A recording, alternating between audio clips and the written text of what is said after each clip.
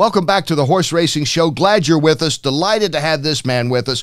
We were talking earlier, pound for pound, you won't find a better athlete in any sport than a jockey. And here's one of the best around. The Hall of Famer John Velazquez joins us. John, thanks for being on. Thank you for having me. So I want to ask you, I mentioned this a minute ago, and then we will not discuss this anymore because I know you've talked it out about the about the Preakness. But what I pointed out, thank God you're good. Thank God Bodexpress is good. Having said all that, I think it just shows how tough you guys are and how dangerous your sport can be because I've had so many people say, my goodness, he looked like he was 8 feet in the air when he came down. Yeah, it was. I mean, one of those things that, they were so high up, from the gate, and I'm glad that, nothing seriously happened to both of us. I mean, he obviously fell the other horses went around and he was cut after he went around a couple of times. And I was fine. I actually kind of rolled around and sat up and right away, and I know I was fine. More people have said to me, the interview we did on NBC, not moments after that, when you're walking back to the jockey's room, they were amazed at how calm and cool you were and the fact that you were okay. Yeah, well, it's thank God, nothing bad happened. Obviously, yeah. I mean, I couldn't, be mad at what happened. It's an accident, and we got to move on. I mean, I was glad that I was okay. I was waiting out there in the ambulance, and I was just worried about the horse, that he, that he would come back okay. So once I knew the horse was good, and the ambulance came out and drove me back to where you guys were, and then I was fine also. And I see that the horse was fine. Actually, I was going to go and take my saddle off the horse, and Mother was there. So then I got it. So, and that was fine. Just go back to the normal routine, I guess.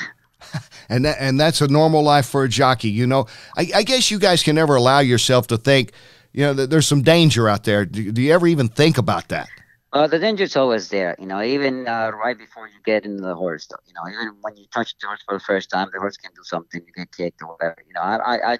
I got kicked early in my career. I just trying to get on the horse right on the paddock, and I broke my hip. So it's always something there. So, but you can't think about it. You got a job to do, concentrate on the things you have to do, and that's it, So it's just, you have to be watch out for things, the horses, any surprises. Let's put it that way. Hopefully you don't get surprised, and like I said earlier, that I got kicked in and broke my hip early in my career. But you learn from those mistakes, and you move on.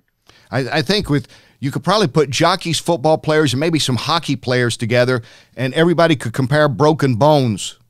Absolutely. I mean, I guarantee you, we'll be talking a lot about broken bones and soft tissue injuries and everything else that goes through it. So it's obviously football and hockey is a very tough sport. There's a lot of contact on it, and basically we're the same thing.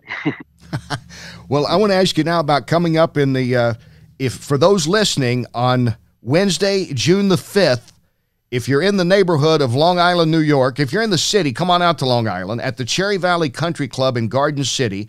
We're having a fundraiser that's going to benefit the Permanently Disabled Jockeys Fund and also the Belmont Child Care Unit, and that is for the kids of the backstretch workers.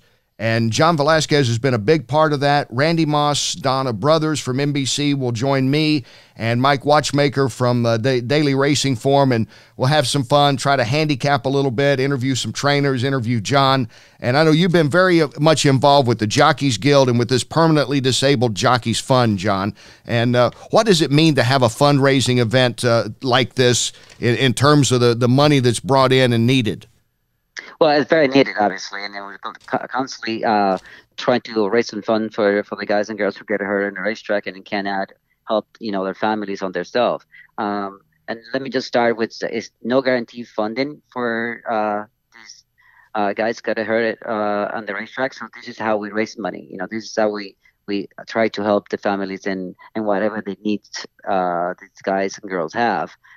So it's very important for us to continue the awareness, continue the raising funds, and these events. This is how we, get the fans involved and get the jockeys and trainers and everybody get together and have a little bit of fun. But also important to raise some funds as well.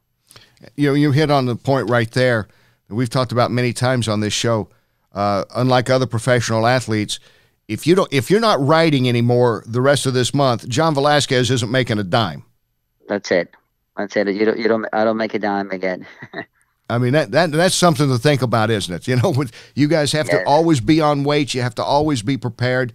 And I guess that just goes in with the lifestyle, doesn't it? You got to eat right. You got to train right. You got to be ready every time out. You have to be ready for everything. That's for sure. And that's our lifestyle, and that's what we do. But yeah, we still, and to this day, we still have no guarantee funding for those guys and girls who get hurt on the racetrack, though. Do you think there'll be a day when somehow, some way, I don't know, tracks could get involved with the Jockeys Guild, with a corporation or something, to have some kind of fund set up for, because not every jockey's a John Velazquez or Javier Castellano or the Ortiz brothers or any of the stars out there today. A lot of these men and women are almost kind of like week to week. They're not the stars. Absolutely. We keep pushing for it.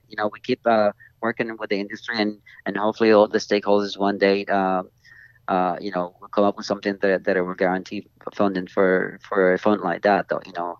I mean, every year we try to do something different and to keep the awareness and try to come with better ideas so at least we get some direct funding for disabled riders. And little by little we do have, but it's not enough to cover the expenses for every month and every disabled rider. So I hope that in the near future we can get some guaranteed funding that will cover most of the costs that we help those guys and girls out. And by the way, they only get $1,000 a month, which is nothing. This is 2019.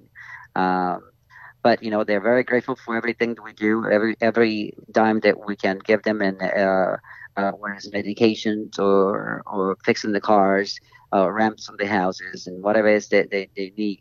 So they're very grateful, though.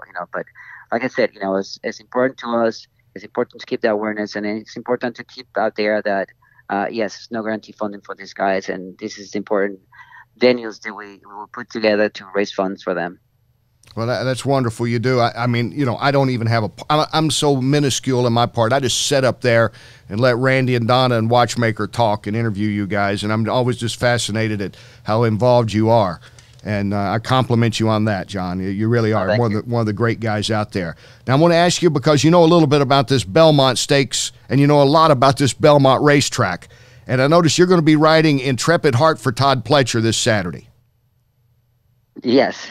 Was there a choice between, because he's got two in there, was it a choice between Spinoff and Intrepid Heart for you? Yeah, I did. And I chose to stay with him, though. I think he's definitely ready to go the distance, and I think they're pretty close match. I mean, they're very talented horses. I just think that I've been riding Intrepid Heart the whole time, and I think he is very, very talented, and I think that the distance will help him better. Obviously they both work really, really well last week. So just hope that they're ready for the race, though, and hopefully they can handle the distance. I think my Intrepid Heart should handle the distance according to his breeding anyway. They have to show up in the day of the race. And you have a great relationship with Todd Pletcher. What has this professional and personal relationship been like with Pletcher? Because it's almost automatically, especially you go to Saratoga for so many meets, it was Pletcher Velazquez. You could just bet on you guys all day and do pretty well. Yeah, thank you. I mean, it's been a great team effort and a great partnership, I have to say, for this many years. And I mean, like I said, so grateful and very blessed that I have the opportunities to work with Todd, and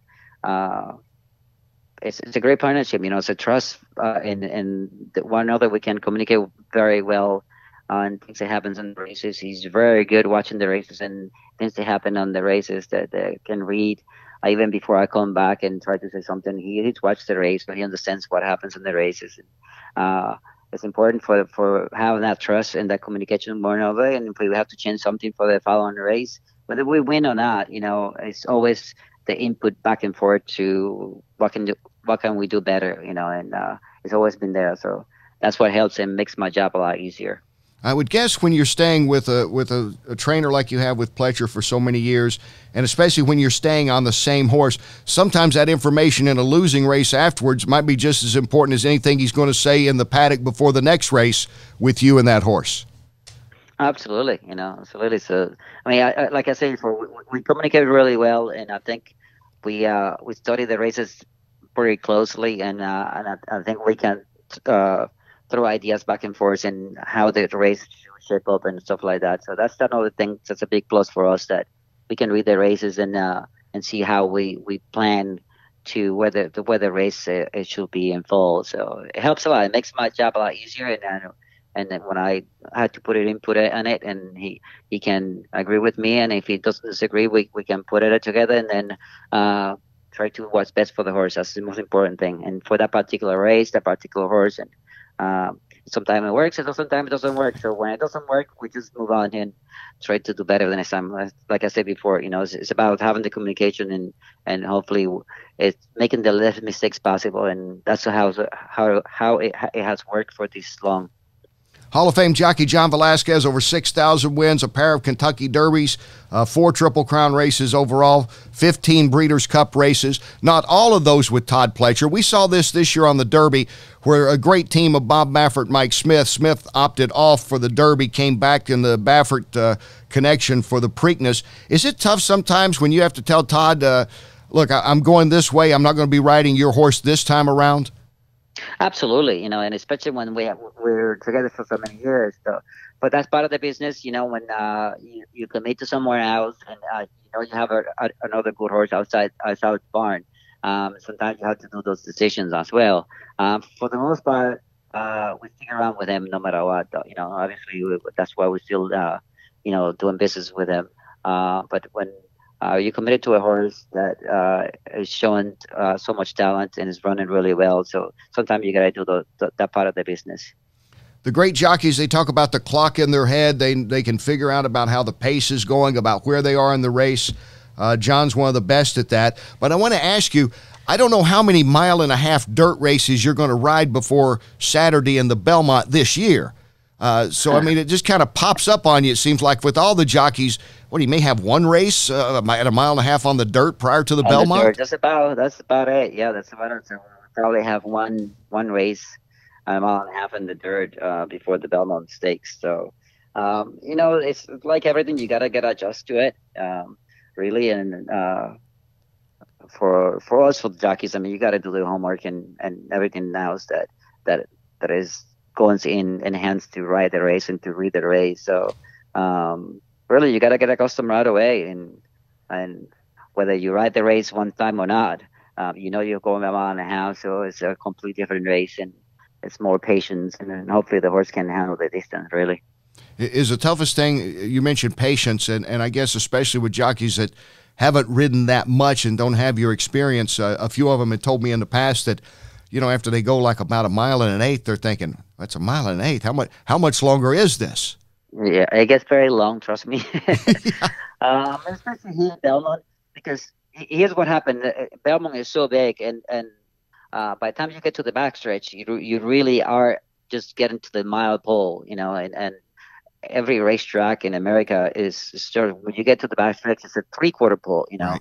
So it's totally different, So you get to the backstretch, you think you're in the 3/4 pole, and then obviously you're not. You're still in the mile pole, just about the mile pole, passing the mile pole when you get to the backstretch. So you got a long way to go. It's when you get used to that and right in another racetrack, that you get to the backstretch, it's only 3/4 mile left, to go. So you kind of get in a mindset that you have to start moving. And here at Belmont, you can't. You really have to be patient. Then you got to the backstretch, and you have a long way to go, and you really have to save your horse. John, as far as the Big Sandy, which earns its name, there's a lot of sand in that track as compared to any other track you're going to ride in. Does that kind of take a toll on a horse over the course of a mile and a half? I mean, is it just like another track as far as they're concerned, or have you noticed? No, I wouldn't say. I mean, I don't think the track is so much. It's just the distance. Really, it's what really gets to anybody, any horse. I mean, you go on a mile and a half, and like I said, they're not used to it anyway. Now, no, those are horses that run a mile and a half. First of all, the 3-year-olds, and none of them has run it a mile and a half before until they go to the Belmont. So it's about having the patience and see if they can handle the distance. And you got to save the best you can for the end. Or it's very simple. I mean, the track is normally they keep a good hold of it, and the track is pretty safe and very good. So it's about, really the horse how to handle the distance. Intrepid Heart, if this works out perfectly for you, where will he be on that back stretch? It's still a mile to go and getting ready to come around that big turn. Yeah, I don't think he's going to be too far back. It doesn't seem like it's going to be a whole lot of speed in the race yet. It's like unless somebody puts in there a horse that I don't know. But right now, not a whole lot of speed. I think he's going to be close to the pace. I think the other Todd Pletcher horse, he might be end up on the lead. I'm not sure. So he's going to be close to the lead. I don't see too far back. But like I said, whether it's close or a little farther back, you got to be patient no matter where we're going to be. And I think if he handles the distance, I think we're going to be in good shape. You won over 6,000 races. I think it'd be impossible to say, hey, what's your favorite race? I don't know if you have a favorite race or two. Absolutely no favorite races. I mean, they don't count. They're definitely those important races that everybody knows. I believe that the 2 Derby and the 2 Belmont, they really stick out no matter where you go in the world. They ask you right away. So, and people who knows about racing and always ask you, have you been in the Derby? Have you won it? But, those are the things that everybody asks you no matter where you go in the world. So unless they know who you are and they know that you won the Derby. But for most fans, the casual fan, they like racing, but they don't really follow this. First questions they ask, wait, are you been in the Derby? Have you won it? So those are very, very memorable races, though. So yeah, very cool. Yeah, Animal Kingdom in 11. I remember that one very well. And then Always Dreaming. Just a couple of years ago, I figured that was also special because it's your second one, but this is the one that you and Pletcher teamed up together to win. No, absolutely. And obviously the first time you win the Derby, it's special. And it was a horse that I picked up the day before the race. Right. But for great people, I mean, a great connection, Graham Anita, Motions, good friends for a long time. So it's great to had the opportunity and win it for them, with them, I should say. Yeah. And then obviously getting together with Todd with so much success throughout the years and not winning Derby with him, it was definitely one of those things that I was missing. And thankfully we got one out of the way together. So he had won it before without me, so that this time we did it together. So definitely very, very pleased and very blessed. And I don't know, from a jockey standpoint, I've covered many of these derbies and been fortunate to cover the Triple Crown for several years and interview you, and you're always very gracious as you are now. But that derby scene, I still don't think there's anything like it. I mean, just the paddock scene alone, it looks like there's thousands of people. I know there's not, but you don't have any breathing room down there in the paddock, John, much less when you come out before 160,000 fans. It is a hectic day, to tell the truth, and for everybody. But it's exciting, though. This is what makes racing exciting, having so many people around and so many fans and celebrities and all the owners and the families, have the trainers and the families. So this is what makes racing exciting, though. So nice to see that, and people continue supporting racing. So I'm glad to be part of it, definitely. If people can't make it out to the Cherry Valley Country Club in Garden City on Wednesday, June the 5th, they can always get in touch with the Jockey Guild to help out the permanently disabled Jockeys Fund. Absolutely. You can always get together or go to the website of the Jockeys Guild or the permanently disabled Jockeys Fund, which is I think it's pdjf.org.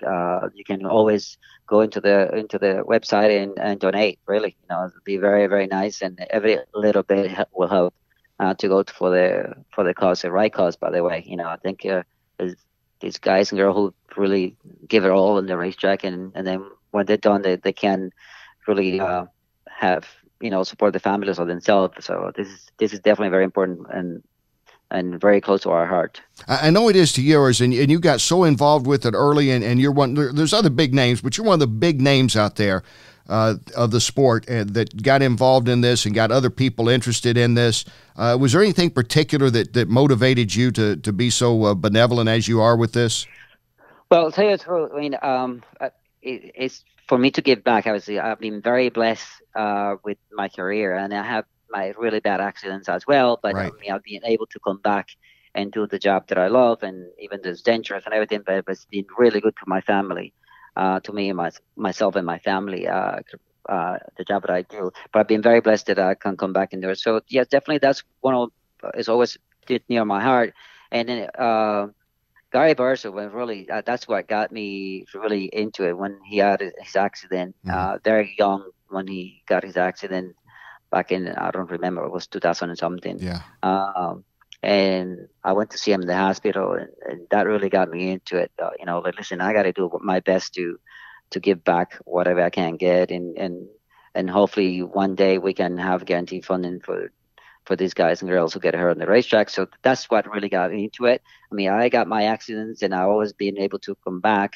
So it's hard to see when you're very young, or even if you have a long career, it doesn't matter how long you've been working, but you know, to see somebody that really trying to support the families, then say even starting out, you know, I know the kid who started out and just rode for I think a year and a half, and I saw this kid growing up in Saratoga, and I'm talking about Michael Strake, and all of a sudden a year after he started riding, he's paralyzed. So it's hard to see that, though, you know, and you love to, you know, to help the best you can, and really whatever help we can get. I mean, I know they're grateful, and they're very thankful. Well, John, you're one of the great guys in the sport, and I always appreciate your time. And for those listening, if you cannot be at the Cherry Valley Country Club in Garden City for the fundraiser, like John said, you can go to the Permanently Disabled Jockeys Fund and check out their website, check out the Jockeys Guild website. There's many opportunities and ways for you to donate, even if it's just a few bucks.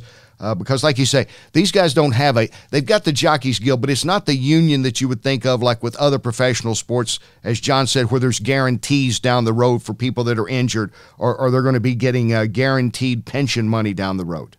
That is not all that. No, that is not. We don't have that. And like I said, there's no guarantee funding from anybody, though. You know, we treat it like independent contractors, so there's no money going for any pensions or money for any permanent-disabled riders. So that's none of that is set up for us. Well, John, listen, I really appreciate your time. Best wishes with Intrepid Heart this weekend in the Belmont Stakes. I know that'll be a busy day with you. Belmont's such a big deal always that day.